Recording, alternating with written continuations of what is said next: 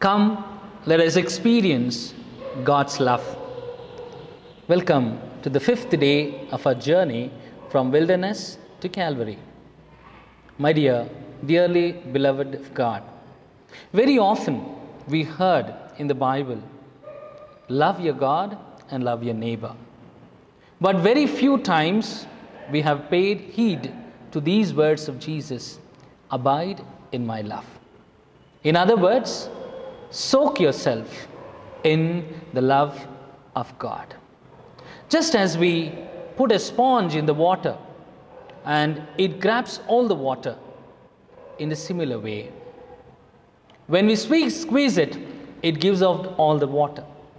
In the same way, when we experience the love of God, when we soak ourselves into the love of God, and we give out the same thing in return to others.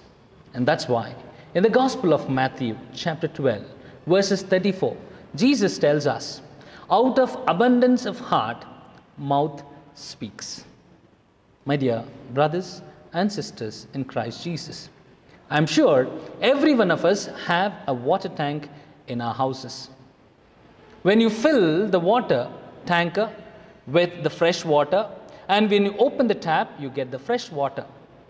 When you fill the tank with the dirty water, and you open the tap, and you get the dirty water.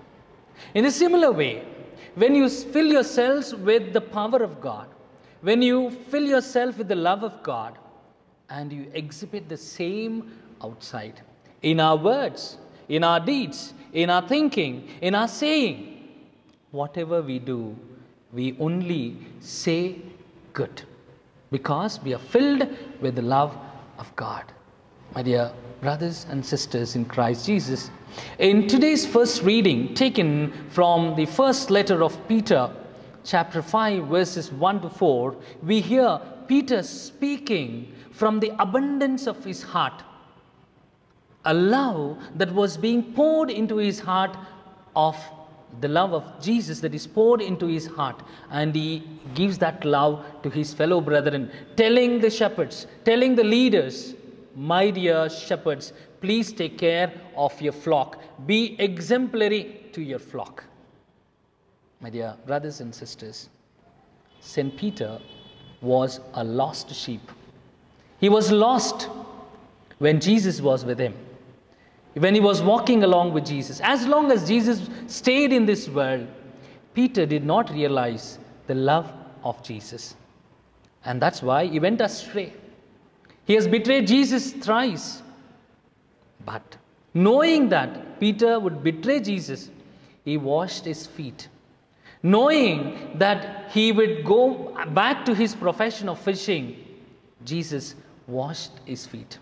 In a way, Peter was a wavering man who went astray from God. Even after constant reminders that Jesus gave him, telling him, Peter, you are going to take care of the flock that is going to be entrusted to you after I leave this world. And that's why in today's gospel, Jesus says, Peter, you are Peter, on this rock I will build my church.